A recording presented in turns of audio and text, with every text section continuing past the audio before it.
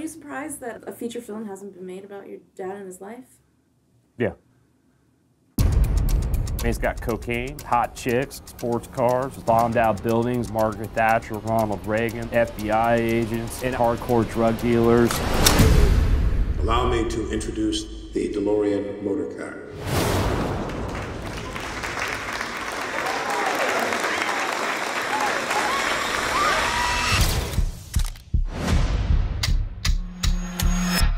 A number of people have been wanting to do a movie of my life.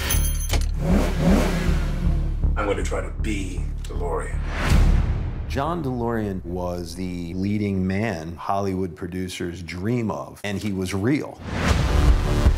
He was one of the maverick rogues of his day. What the hell is this? That's the GTO. You're out of your damn mind. He married the world's top supermodel.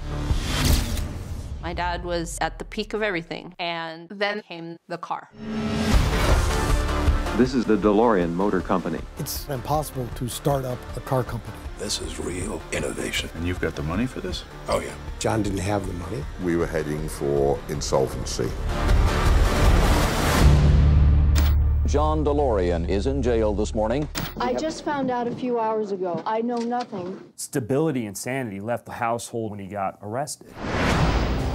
When John puts all the chips on the table and loses, you have to play music while everything collapses around him. It's like da na na na na na na na na.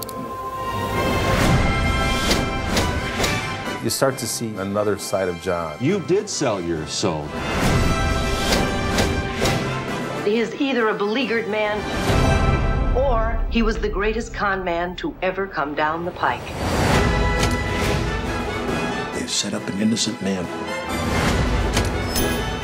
When does DeLorean get to a point where he could have turned back? How far would you be willing to go to save your life's dream?